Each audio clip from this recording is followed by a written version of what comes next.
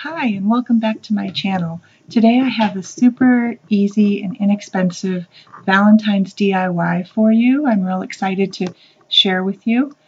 I think you'll find it's really sweet and really simple. And so without further ado, I'm going to get right into it. So the items that you'll need for this DIY are 2 dish towels that I got mine at Target at the dollar spot. They were $3. A package of cotton balls for $1.88 that I got at Walmart, pencil, ruler, scissors, and some fabric glue. And I spent about $3 or $4 on that. But if you already have that, you don't even have to spend the money on that if you already have it on hand. So what I'm going to do is I'm going to take this dish towel and I'm going to kind of eyeball what size I want it to be. I want the heart that says you and me in the middle. So I'm going to do that right now. So what I'm going to do here is I'm going to follow the natural folds that are in the dish towel, and that's how I'm going to measure how big I want it to be. So I'm going to take this and I'm going to cut along this line here where I've folded it and folded these hearts under here. I'm going to cut along that line. Okay, so I just cut straight across, and it doesn't really matter that the line is frayed because we're going to be kind of tucking the edges under. So now I'm going to take this side and I'm going to kind of just eyeball it about the same size and cut that. Okay, I decided not to eyeball it, and I decided instead to measure it from the widest part out, and then I had measured it from the widest part down here. So hopefully that's gonna make it even. Well, we'll see.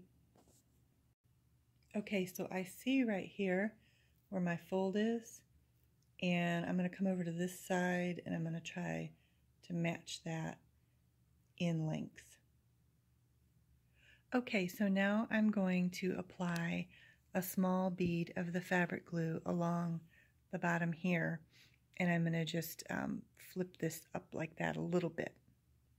Okay, so I have applied my fabric glue, and it is run right along the edges there on the side. And now I'm going to do the top piece. And then I'm going to take my cotton balls and I'm going to lay them in the center of what's going to be my pillow. And then I folded each side in and secured it with fabric glue, both on the sides and along the edges. So as you can see, I'm still going to fill in a little bit with the fabric glue, but I've got a pretty decent seam here. And then here at the top, I still have where you can see my cotton balls. So I'm going to just kind of push those down a little bit, maybe poof it up a little bit, get it where I want it, and then I'll seal the top piece. And there you have it, a cute little Valentine's pillow that you can use as a decoration. I'm going to take the other dish towel now, this one, and I'll be doing the same thing. I won't be filming it, but because you've already seen how I've done it, but I'll be doing this one too. And here are the finished pillows. This was such a fun, easy project. It cost me $4.88. The second pillow took me a half an hour to do. I was not filming, so I was better able to keep track of time.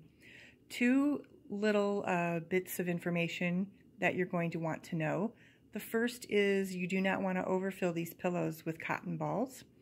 The second is that when using the fabric glue, that's going to take the longest, so you're going to have some patience in waiting for that to dry. I also had to go back over and kind of fill in some areas that had come undone or didn't adhere properly. I don't know, maybe it's the fabric glue I'm using. Or maybe that's normal. I'm not sure. But I'm not really let's see, I'm not the biggest craft person in the world. This was real easy for me to do. and I have 2 cute Valentine's pillows that I can use to decorate for Valentine's Day. I hope you've enjoyed watching this video. If you have, please subscribe to my channel. I have one more Valentine's DIY to do. I also do shopping videos, and I plan to do some more DIYs in the future. I don't have a regular schedule yet for posting, but I'm hoping to get there soon. Thank you so much for taking the time to watch this video, and I hope you have a blessed week.